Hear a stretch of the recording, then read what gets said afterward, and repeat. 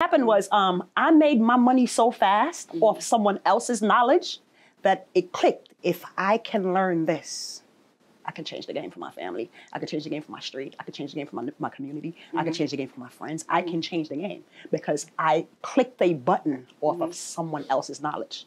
So automatically I wanted to know, how did she know? How did you know?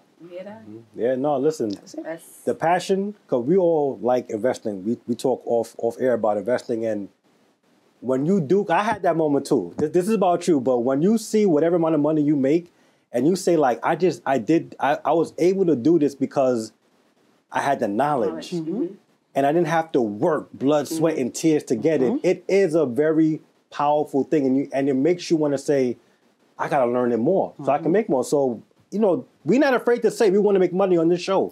And you know what it also makes you want to get up in the morning? Yeah. It makes you hate weekends. Because you know what's funny, and we're going to have real conversation and real talk in this episode. I preach for a little while investing to people too. I'm not the best, but I know the importance of that skill that you talked about at that moment. I want other people to experience that. Absolutely. Because when you're working 40 hours, overtime, this, that, it takes away from your life that you should be having. Time is the most valuable thing. Absolutely. And if you can invest and have more time to live your regular life and make your family's life better, it is an amazing thing. And so many times people say the excuses why they don't want to learn it.